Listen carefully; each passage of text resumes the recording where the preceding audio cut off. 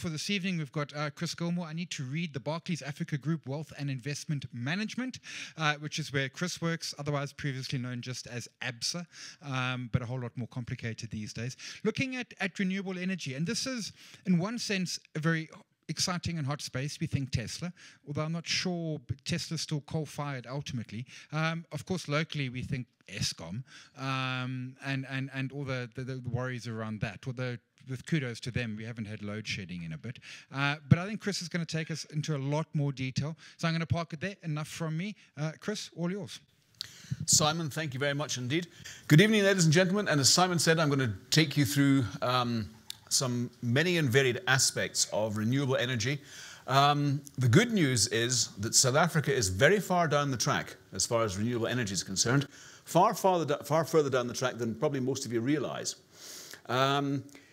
The bad news is, as yet, and that's going to change rapidly, I think, there aren't that many avenues in which to invest, certainly not in South Africa. There are many in the US, but we'll come on to that as the presentation goes.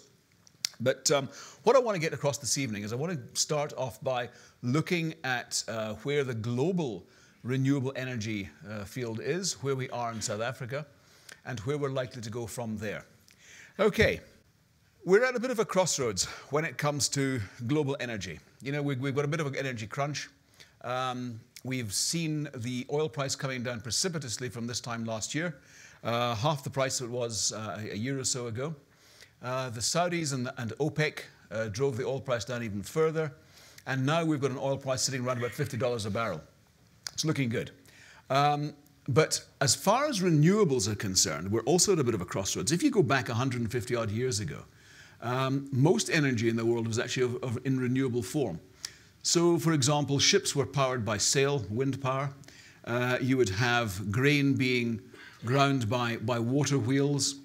You'd have horses carrying things. And then along came coal, and then oil a bit later. So you had fossil fuel combustion, with all of the attendant health risks that accompany it.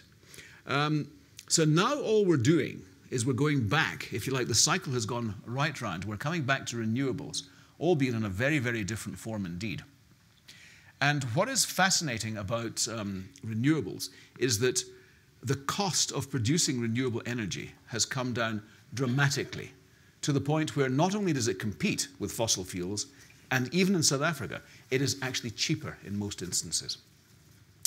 According to an organization called REN21, you can go into the website and you can Google it, renewables already accounted for 19% of global energy consumption and 22% of global energy production in 2013.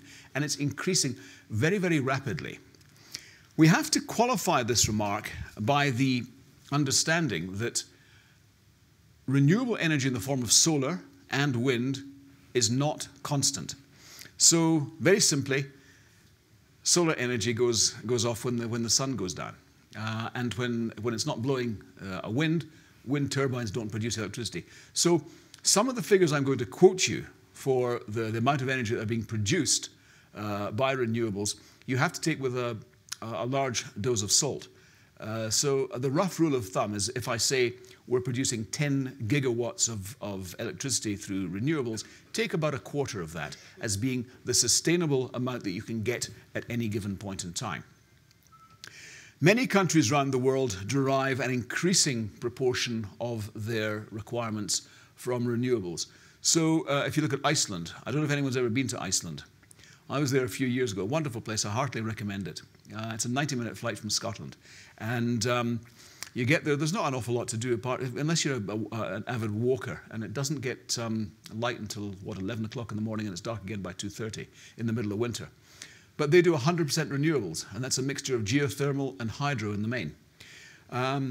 They've got a population of 380,000, but nevertheless, you know, it's a prime example of what can happen. Germany, a much bigger and a much more important economy, is now deriving on a sustainable basis 24% of its energy requirements from renewables. And that's happened in a remarkably short space of time. They got a bit of a kickstart in that. They got a bit of a fright with the Fukushima disaster in the aftermath of the 2011, I think it was, tsunami in Japan, when those nuclear reactors took a bit of a pounding. And the Germans, who up until that point had been very much on the nuclear path, decided they had to get very big into renewables. Denmark, about 50%. Spain, I think, is about 40%. Another phenomenon that has come into play in recent years, particularly in Europe and America, is the phenomenon of what we call prosumers. In other words, you've got consumers who are producing electricity. Now, I'm going to use the example of Scotland. It is a country that doesn't, that's where I come from originally, as you can probably tell from my accent. You don't get a lot of sunlight there. That's maybe why I'm not that tall. Who was the gentleman who said that when I came in there? Right, okay.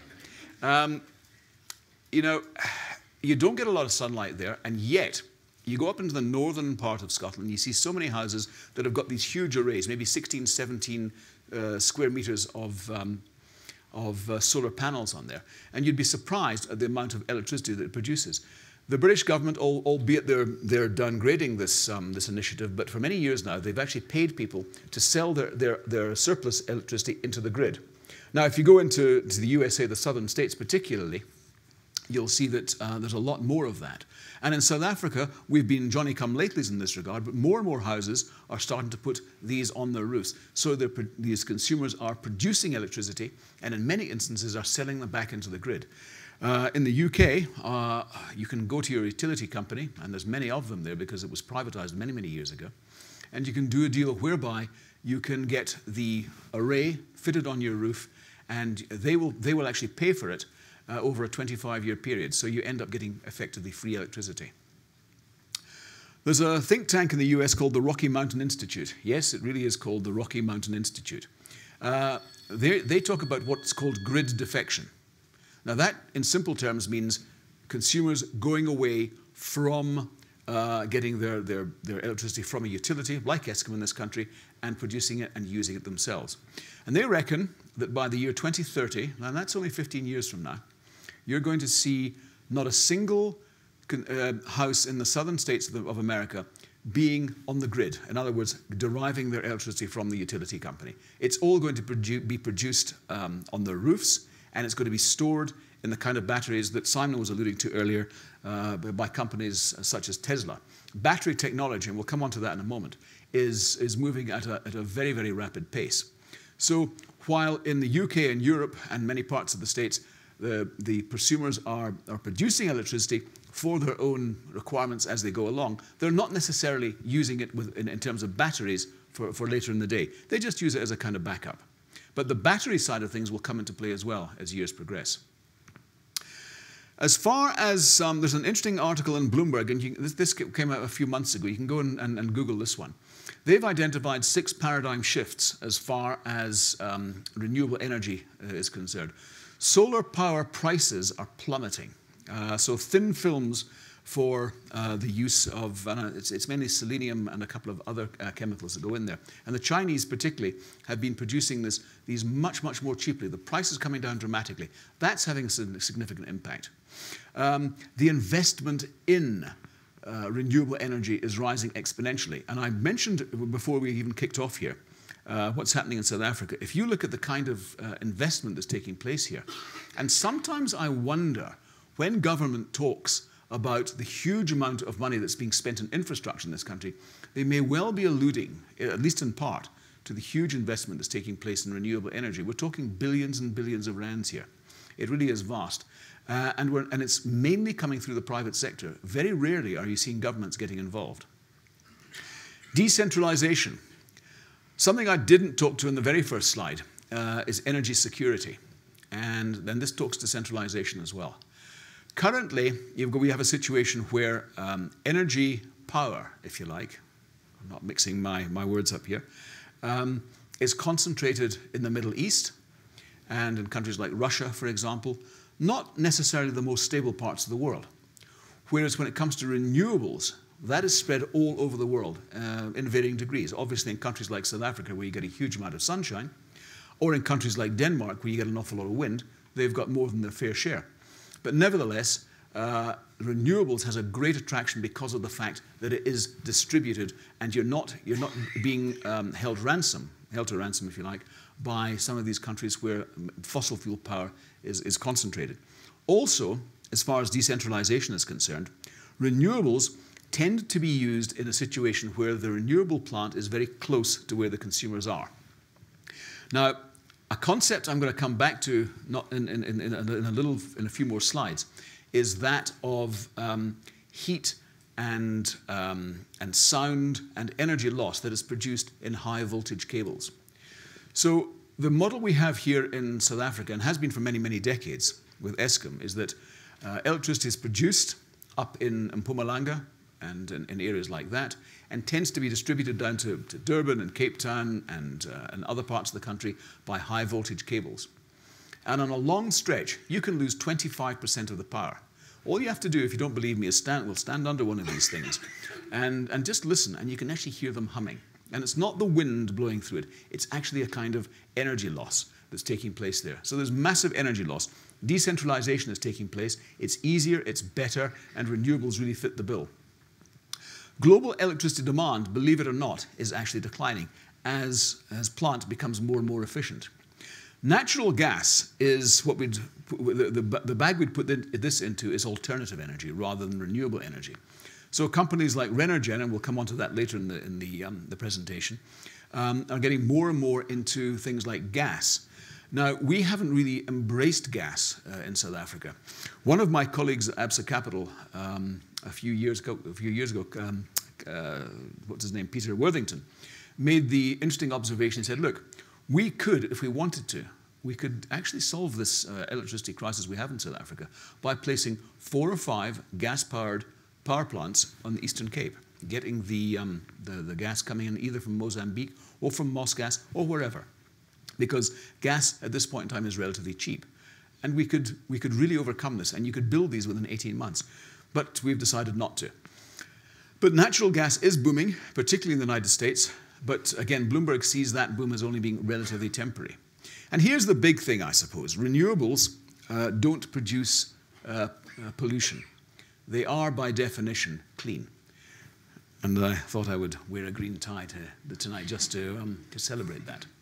So climate change is a dangerous reality. And I think the drought that we're experiencing, albeit caused, I think, by El Nino, may well have its roots in climate change.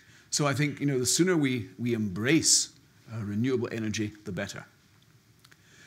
This is just a little graphic that shows the kind of different types of renewable energy that typically are out there. So on the top left, we've got biomass.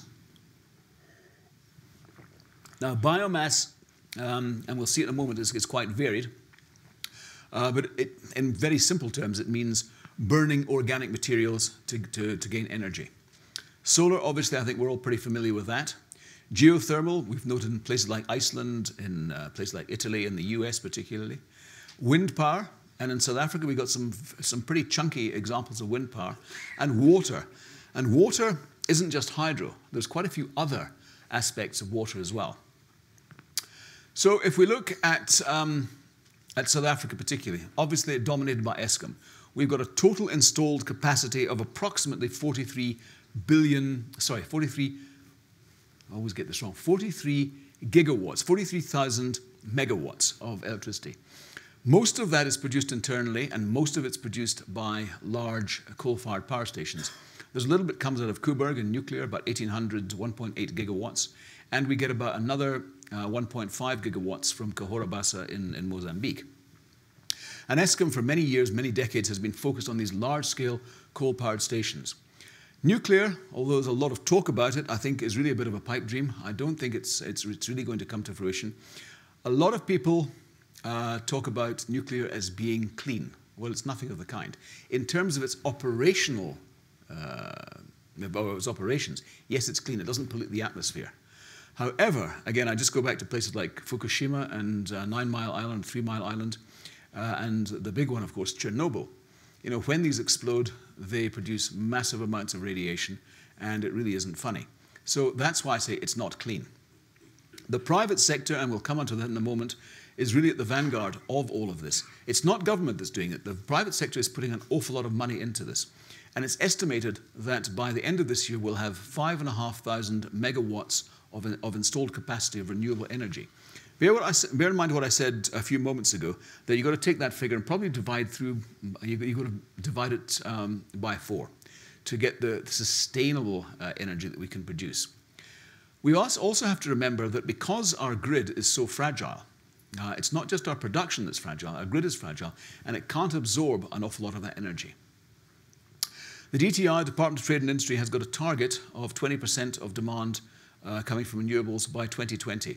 And I don't think that's that ambitious. I think that can be done. And we'll come on to the REAP program now. Renewable energy,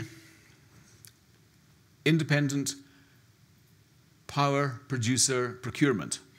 Wow, it's quite a mouthful. It's a bit like Barclays Africa, isn't it? And this initiative was set up in 2012 by the Department of Energy, and it's actually been remarkably successful. Up until then, they looked at a variety of other methods of trying to get the private sector to come to the party, mainly by using things called feed-in tariffs. And it didn't really work, and many people actually questioned the legality of this. But REAP, in terms of its tender aspect from the private sector, has worked incredibly well. And if you look at the literature, there are many organizations around the world that actually highlight South Africa as being one of the best examples of how to do renewable energy anywhere in the world. Grid defection by suburbs. Many of you will be familiar with what's going on in Parkhurst. Parkhurst, a couple of years ago, defected as far as broadband was concerned. They started putting in fiber optics into the suburb. And that was remarkably successful. You've got very high speeds going in there. And what they've decided to do now is replicate that, but as far as power is concerned, and renewable energy. So we're going to see solar energy there. There's talk about having a kind of biofuels system going in there as well, and a landfill site. So there's a lot of things taking place as far as suburbs are concerned. You know, it's going to happen gradually, but I think more and more that will become the order of the day. There is, however, one big implication of this grid defection by suburbs, particularly by households. And that is, in South Africa, municipalities derive a lot of their income from being a secondary producer of electricity to consumers. Eskom produces it, sells it into the municipality, and the municipality sells it onto consumers, and they take a bit of a turn. So if you see wide-scale embracing of solar energy by consumers, it's going to have a detrimental impact on municipalities. So I think government is going to have to look at that very, very closely if we start seeing renewable energy at a consumer level really taking off. Okay, let's go look at biomass. I've divided this really into ethanol, landfill gas, and organic material combustion. Ethanol, and I don't know if anyone's ever visited Brazil. I've been there a couple of times and seen it. It's quite incredible. The Brazilians they've been developing ethanol over the past, 30, 40 years now. They've perfected it in what they call flex fuel engines. You can use anything from 0 to 100% of ethanol mixed with oil. And depending on where the oil price is, whether it's cheap or expensive, you just vary the mixture of ethanol in there. Brazil is a huge sugar producer, and it's a very efficient sugar producer. So they're able to get huge quantities of ethanol from sugar production and use that. There's a place in Finland, and I don't know if I'm pronouncing this correctly, called Oi Alhomens. It's basically a wood company, and they produce about 550 megawatts. That is a very chunky figure, using bark. You know, there's the waste products from the tree. Landfill gas, and you can see it in places like Alexandra. You know, you see the dump trucks coming in, putting it in, sand going on top, and you see little flares coming off from time to time. Only problem you've got with landfill gas, and there's some big ones in California, is that you get a lot of water vapor in there, and that messes up the whole situation. It makes it less useful than natural gas. Sugar companies, and that's where South Africa comes into the situation. You get some of the sugar companies who've been very proactive in this regard, companies like Tongaat and Illovo. They take what's called the tops and the tails, the bagasse, the rubbish that's left over from the sugar production, and you burn it in their plants, and you produce electricity. So in many instances, both here and in other parts of Africa, these sugar companies have been able to utilize this and actually get off the grid completely So again, there's been quite a rapid movement there. Wind, it really is highly variable. You know, you only have to go past one of these big turbines on a still day to see that you know, you have to have a steady supply of wind. And in many parts of the country, you can find that in South Africa and elsewhere. One of the strange things about the greenies is that they don't like these, although I find them quite nice. I think they're quite elegant. But yeah, I think a lot of them see them as being intrusive. You know, they're a little bit noisy when you get close to them, and they think they're a bit ugly. Well, be that as it may, they've taken off in many, many parts of the world, offshore and onshore. They do take up an awful lot of space. The biggest one is a place called Horse Hollow in Texas where, yes, that figure is correct, they produce 7,812 megawatts of electricity. Now, that's a phenomenal amount. Okay, divide by 4 to get a sustainable amount. But even that is a huge figure. And I shudder to think of the space that it takes up. Variable output batteries are essential to actually make sure that this thing works in a sustainable fashion. Solar, and obviously this is where we really strike a chord in South Africa, because this is the preferred form of energy as far as we're concerned. There's an area in the Northern Cape called the Solar Corridor, and if you look at it, it's a kind of elliptical shape, where the sun really beats down with a vengeance. We have salt pans and this type of thing. And it really is absolutely a wonderful place to have solar farms. The biggest one is called Jasper. It's near Kimberley, 96 megawatts. And that's pretty chunky. Cost $2.9 billion to build. It's all from the private sector. It's got a 20-year lifespan. And $12 million of that funding came from Google. Now, Simon Brown will be able to tell you all about Google. It's a phenomenally varied tech company. It doesn't just do search engines. It's into things like producing driverless cars and glasses and all sorts of things. But not a lot of people know that they're into this kind of area as well. The biggest proposed one is in a place called Sambar Lake in Jaipur in India, where they're looking to put in 4,000 megawatts. Now, again, that is going to be absolutely massive. India's a big country, so there's lots of space. And the sun does beat down relentlessly. $4 billion worth. Currently, the biggest one in Topaz in San Luis Obispo, that's just off Highway 1 in California, 580 megawatts. Again, 2.5 billion. And the largest in Africa isn't as yet in South Africa, although I think it will be in a couple of years' time. It's in Ghana, producing 155 megawatts. Okay, so I'm throwing all these numbers at you. Bear in mind, you've got to take these with a bit of a pinch of salt. The sun does go down at night, and you can't get sunshine during the evening. But where you can get it during the day, it does produce some prodigious amounts of electricity. Geothermal, as I say, Iceland, US, Italy. What happens is you get geothermal energy heating up water. It drives turbines. It's not particularly novel. It's just that if you've got free energy, well, it's free for as long as the Earth has got geothermal energy. Iceland, believe it or not, and David Cameron, the British Prime Minister, was in Iceland a couple of weeks ago, negotiating a deal whereby the Icelanders are going to supply electricity to the UK via 750-mile cable under the sea. Now that sounds pretty ambitious, and a lot of his detractors, Cameron's detractors, are saying, well, why are you doing this? You should be concentrating on homegrown electricity. Hydro is fascinating, particularly in an African context. And we've divided it up into about, 4 different types. You've got hydro power, which is a dam with water behind it, and we'll show you a couple of representations of that in a moment. You've got a tidal barrage. Basically, that's where you put a barrier across an estuary, and as the water comes in and goes out, you get turbines moving. You get tidal turbines, which are similar, and you get wave power, where you get cylinders bobbing up and down on the waves. They all produce electricity. We have to also distinguish here between hydropower production and what Eskom is mainly into. They do have a couple of small hydro plants, but what we call pumped storage systems. The biggest one they're involved in at present is a thing called the Ngula pumped storage system in the Drakensberg. And that is going to be fantastic. That'll come on stream hopefully next year, at worst by 2017. And that will be able to produce approximately 1,000 megawatts of badly needed electricity when at peak times. So basically what happens is it doesn't actually produce any extra electricity, but when you've got off-peak times you just pump water back up into the dam, and then when you need it again, it comes down through the turbines. So it's taken a long time to produce it, but it will be a fantastic thing when it's finished. Tidal barrage, as I say, you put a barrier across an estuary. They do it in the Severn in the UK and also in France. Wave power, they've been talking about doing this in the Pentland Firth in Scotland, which is it's got a huge swell. So I was up there last year. And when you're on these boats, these big boats, you can actually feel the swell. It's fantastic. So what you do is you take these turbines, you put them underwater, and as the swells go back and forth, they turn them.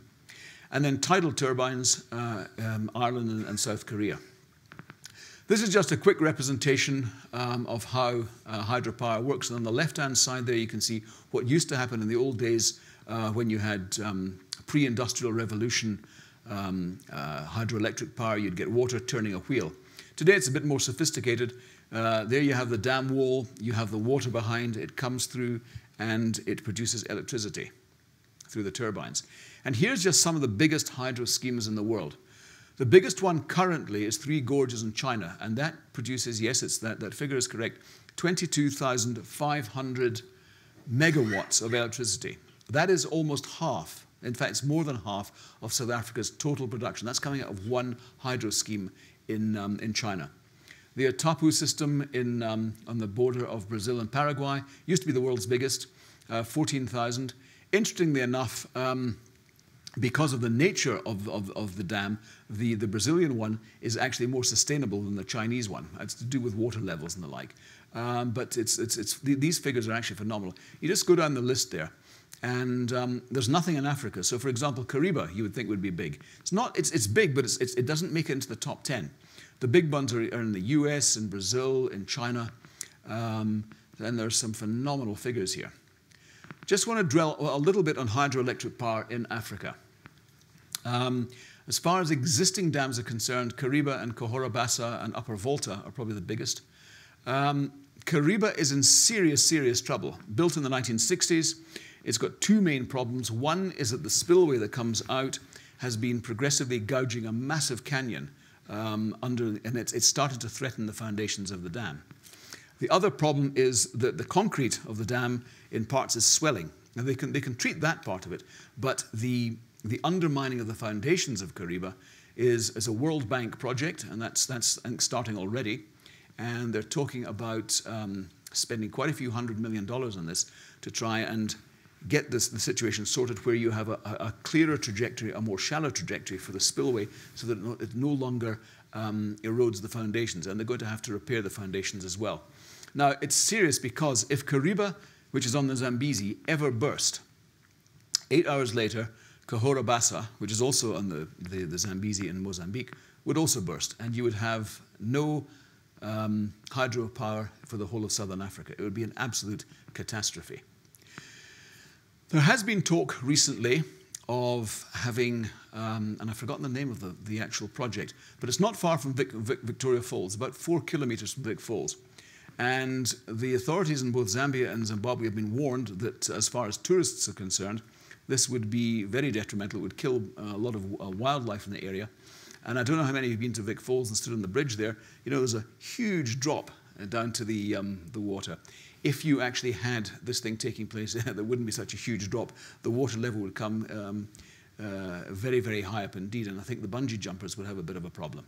But these are the kind of things that the authorities are actually talking about. Zambia is in big trouble. It relies very heavily on hydropower for its electricity.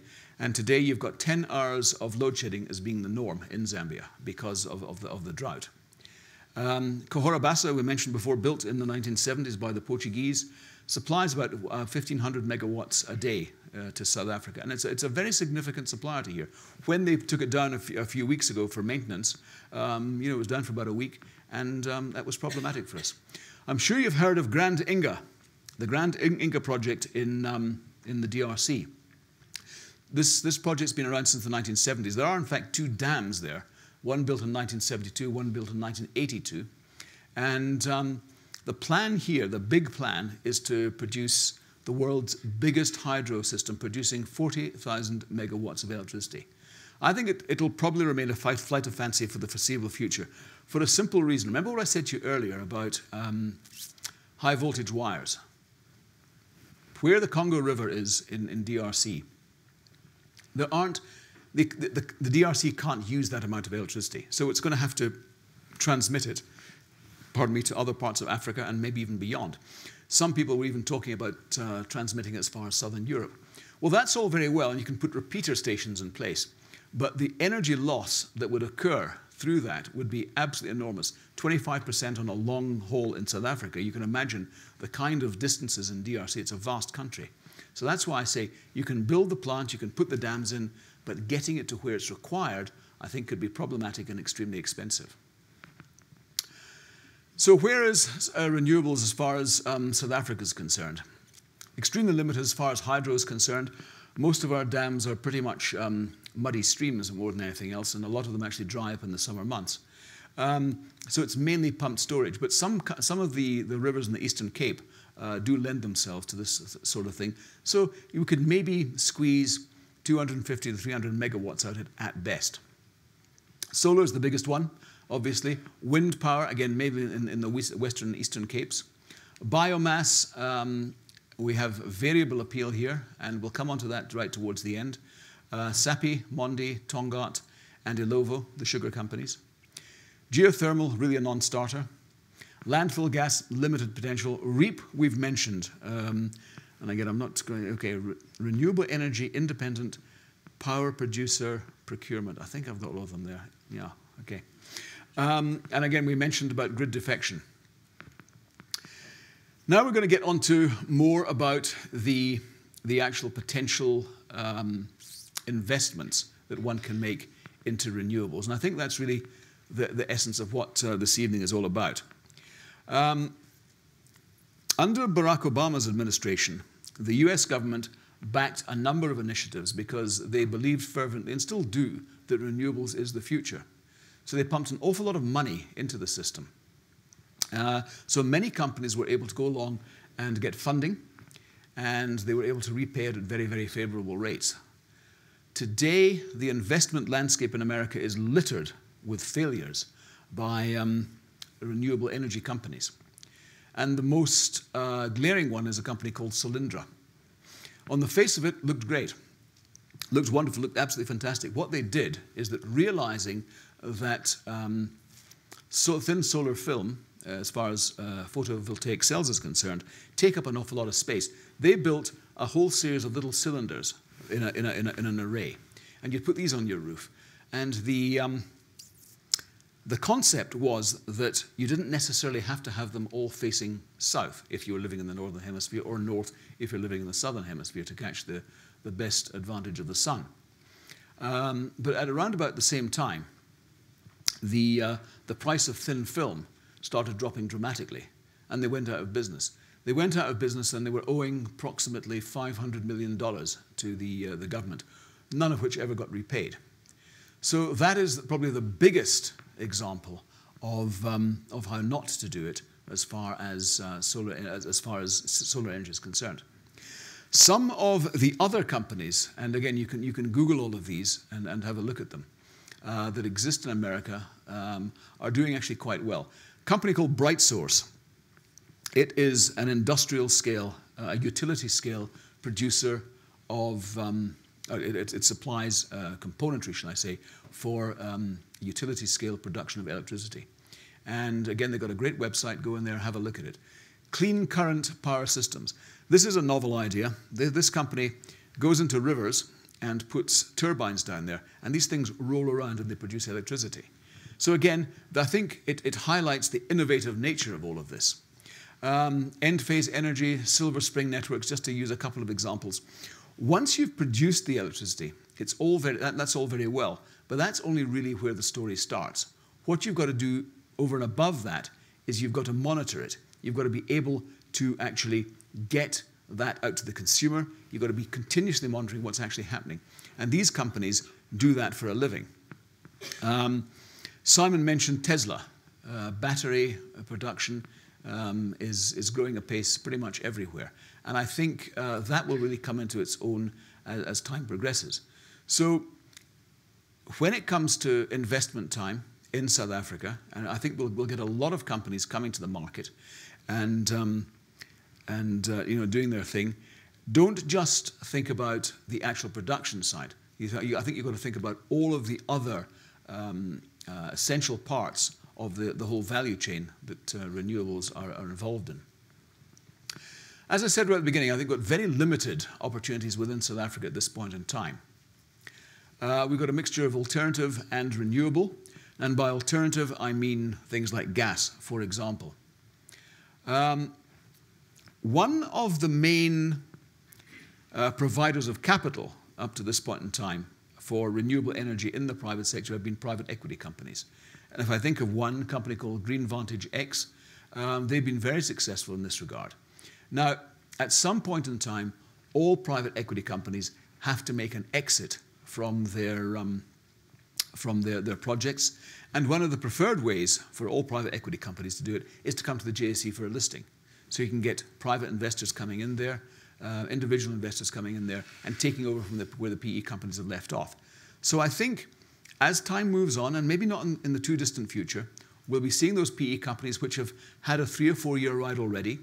They're not going to be there forever. They're going to come to the market and will provide a mechanism for investors to get into some of those big projects. Some of those companies I mentioned earlier, Tongaat, Ilovo, sugar companies, and that really speaks to what I talked about with the tops and tails, the bagasse, burning them on site, turning the energy that they burn into electricity and using it for their own devices, and anything over and above that, putting it into the national grid. Now, Eskom was very reticent up until very recently in terms of taking this, because Eskom, let's face it, is a price maker, not a price taker. And the actual electricity produced by some of these sugar companies wasn't, until fairly recently, that competitive. So if you're selling it into Eskom, you're going to say, well, it's going to cost you 2 rands a kilowatt hour, whatever, and they weren't particularly keen on doing it. But now I think the crisis is of such proportions that they're saying, okay, guys, hold on, we'll do it. I think the very fact that Eskom has talked to the private producers out there as far as REAP's concerned, again, is a tacit admission that they realize they cannot, in perpetuity, produce all of the power that South Africa requires, and therefore the private sector has to be embraced. Mondi, like the Finnish company, the Kraft company I mentioned earlier, and interesting enough that they do have operations in Central Europe and in Finland, where they take waste wood products, burn them, and turn them into electricity. Renergen is listed on the, and Simon, correct me if I'm wrong here, it's listed as a SPAC, a special purpose acquisition company. There you go. So basically with Renergen, what you're doing is you're putting money into a company and you're having faith that it's going to be able to come up with good projects in years to come. They've already put quite a bit of money into some gas projects. But if you go into their website, it's a good website, you can see the kind of things that they're talking about. It's not just alternative, it is renewable. So that's why I say I think the list will grow in future. Interestingly enough, this morning I was, I was talking to a guy called John Oliphant from Gaia Infrastructure. And I think there is another example of a company that will provide a platform, it'll provide opportunities for not just renewable energy, but for water. So, as I was saying right at the very beginning, when government talks about having spent 870 million rands on infrastructure in this country, and you look around and you think, well, where is it? I can't see it. I think much of it may be tied up in some of the things we've been talking about here.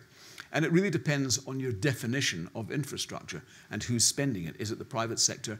Is it government? Talking to John Oliphant this morning was quite illuminating, and he made the point. He said, look, and he made the point on CNBC this morning. He said, look, government just doesn't have the money at this point in time to spend. So I think what we're seeing is government actually embracing the private sector. And that, I think, in itself is very healthy and very, very refreshing indeed. As I said, not just power generating situation. We've got to get batteries in there. We've got to include that in the whole mix. And we've got to be talking about smart technology as well. But I think also we must learn from those US experiences. I think the fact that we have had this very responsible approach from government here in terms of embracing the private sector, of going the approach of the tender approach. They've had huge plaudits from all over the world. I think they are doing it very, very well. So I don't think we're going to see this unfettered system whereby you get fly-by-night operators coming in and failing. And I just want to end off here. I've probably only hit the 40 minutes sector. I don't know if I'm going to get a good beating up from Simon for that. But Ban Ki-moon, the former Secretary General of the United Nations, said, renewable energy has the ability to lift the poorest nations to new levels of prosperity. And I think that's very, very true. We mentioned energy security. We mentioned the fact that we're no longer going to be so beholden to fossil fuel producers in places like the Middle East and Russia. And I think it's going to be very, very refreshing indeed. It's going to create an awful lot of jobs in an awful lot of countries that really need that kind of employment opportunity. Thanks, ladies and gents. If you've got questions, Chris, one that came through in the webcast, and they were saying, you look at the Mondis, the Sappies, York is looking to do a bit as well, York Timber and the like. In a sense, it's not that they're going to be renewable or green. For them, it's an economic situation, and it's going to help bring their costs down, give them reliability of supply, and therefore, in a more efficient, profitable company rather than investing in green. Yeah, no, you're quite right. And that's why I take you back to what Bloomberg was talking about in terms of those big paradigm shifts that they look at. And interestingly enough, they put the green thing, as important as it is, and in many ways paramount, it's not just about that. And I don't want to trivialize the green aspect at all, by any stretch of the imagination. Simon, you're quite right. It is an economic imperative. Deviating to a certain extent, companies like Sasol are using their waste gases, their waste energy, to produce electricity. ArcelorMittal, same thing. It's an economic reality.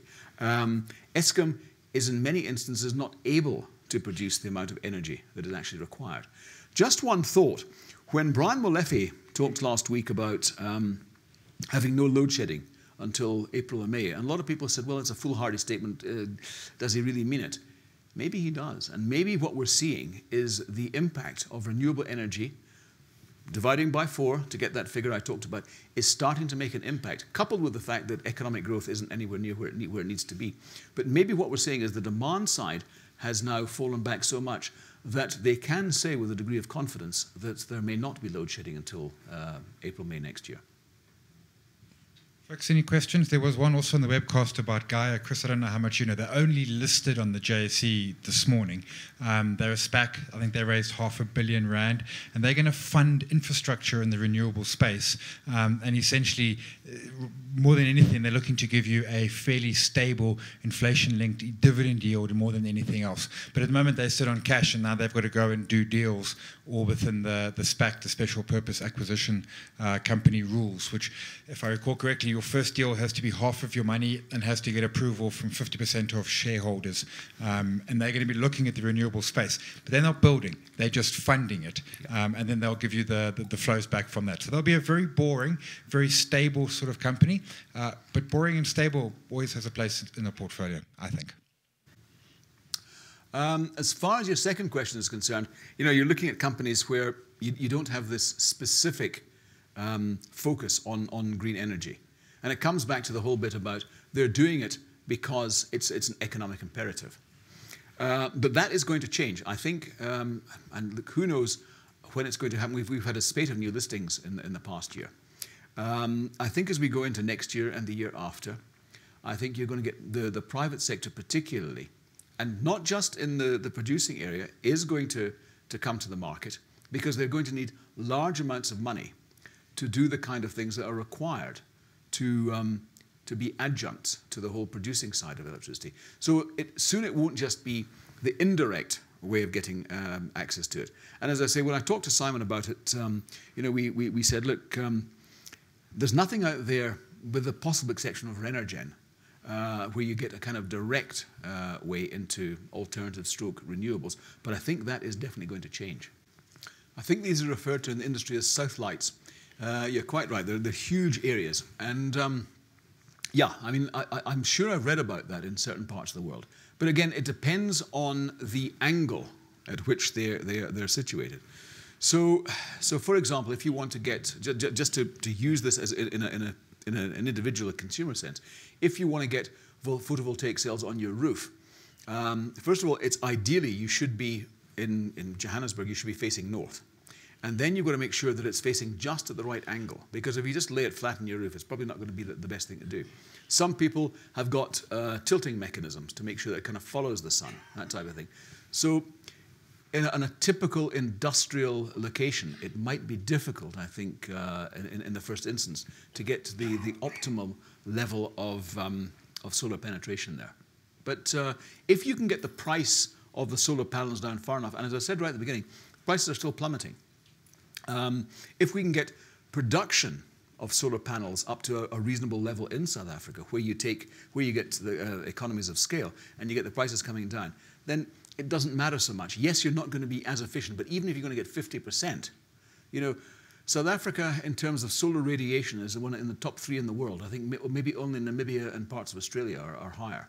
So almost no matter where you are, with the exception of Cape Town perhaps, you know, you're going to get some great solar capture. Makes me think of sunscreen. Is a tipping point perhaps, Chris, not that when Eskom will let us sell back into the grid? Now, I know NERSA is looking at it, the National Energy Regulator of South Africa, but I look at the economics in my house, and because of the cost of batteries, my payback's all right, but not great. If I can sell back to Eskom, that immediately changes everything, and I'm calling someone on Monday morning to come and put panels on my house. Yeah. Simon, you've hit on a very important point, and many electrical utilities around the world have become quite recalcitrant in this regard. So in other words, what they're saying is, you know, they perceive this as a threat. Sure. And we're not talking about the municipality threat here, we're talking about the producer threat. So is it really in Eskom's interests to do this? You know, if they want to remain as the single largest producer in the country, does it really pay them to encourage prosumers? Perhaps not at this point in time. If they are able to make that ideological leap and say, you know what, guys, in 20 years' time, we are going to be still a major producer, but not the only producer, isn't it in our interest to actually do this, to encourage this? It means that you don't have to get into these huge amounts of capital expenditure, which they frankly can't afford at this point in time, because governments having to bail them out all the time. So yes, I think it's an ideological thing more than anything else. If they can make that ideological leap, then yes, I think you will get these feed-in tariffs, which have been quite successful in many parts of the world. There's been a mixed response in some countries. Sure. No pressure, yeah. I would say, and again, look, I'm not passing the buck here, I'm not dodging the issue. I would say that the company that comes to the top is probably going to surprise us, because it's probably going to come from absolutely nowhere. You've probably never even heard of it now. That type of thing. So let me give you a couple of examples in different fields. If you go back 20 years ago, nobody had ever heard of Discovery Medical Aid. Look at it today. It's the preeminent medical aid in the country. It's got a lot of detractors, but it's got a huge amount of admirers and followers.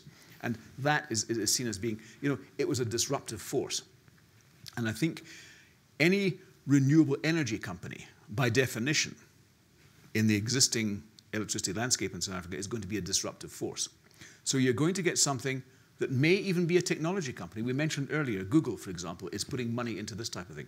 Maybe it's going to be a tech company that is going to be able to take its proven technology and apply it to renewable energy.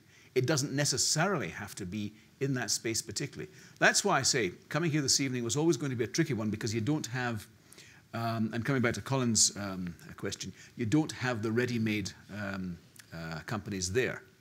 But I think, given the pace of development, I think we may well be surprised what comes to the surface and where it comes from. There's a couple, but even in the US, I mean, Solar City, Elon Musk involved again. doing incredibly well, and in California again, because the state will fund it for you, will enable Solar City to fund your over a 20-year period. So basically, it doesn't cost you anything over, more, and above. But they're at that point where their last set of results a little bit ugly. The share got slaughtered on the market.